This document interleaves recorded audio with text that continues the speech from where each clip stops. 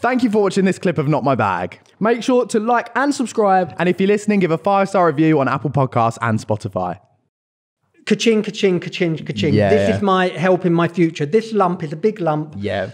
You know, and it's helping my future. So get that big lump and get that bag. Listen, can I just say, you know, you don't do this for nothing. You do this to make you, you know, increase your status, give you like a bigger following, and to make money to survive. Well, you got to. This is your job. Yeah. You know, so that's when anyone what goes into these shows or whatever, when people may say, oh yeah, but they do, but that's what they do. Yeah, that's their job. How you you chose to do this. They've chose to do this. Yeah. That's their job. Yeah. I mean, God, if I was younger and had a fucking huge dick, I would be on OnlyFans spinning it around like no one's business, because the money those kids are making is insane. But do you know what I mean? It's like, it's no one else's business. It's never too late though. Well, darling, I'm not going to grow it to that extent. Have you seen the size of some of them?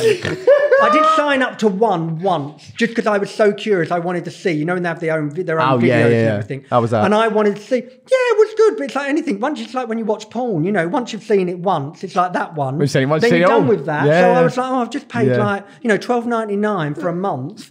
And I've got, all right, a few videos coming up, but I've seen the same, I'm done. Yeah. You know, No. cheap, like I said, just Google. Just Google the name. Well, do you know what? I was going to touch on future plans as well, but I feel like... Not OnlyFans, no, definitely not. So I think...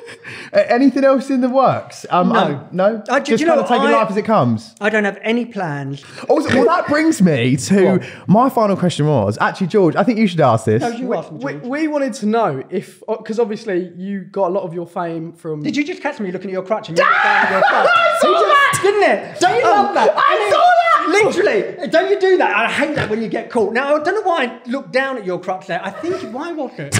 I saw you faster, you went... I think it might be because I watched one of your TikToks in your house. Oh, no. And I'm literally just last night saying, after, you know, I watched the show and you're in great track pants. And I thought, well, he looks as though he's like all rightly packed. So I can't think, no. And there's a reason for it.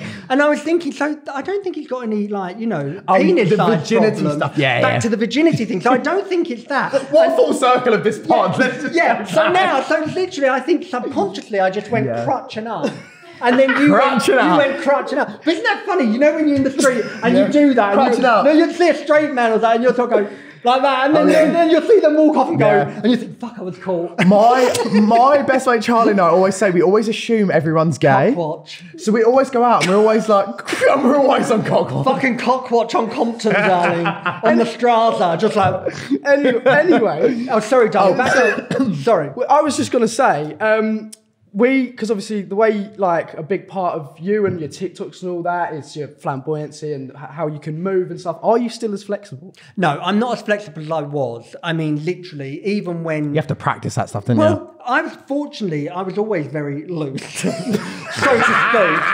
No, darling, I'm not talking about my hoop. Darling, honestly, it's like a fucking cat. It's like that. Especially once I got that hemorrhoid removed, I'm like that. Honestly. Anyway, no, but I was always naturally... He's lost it. I was always naturally loose. Yes.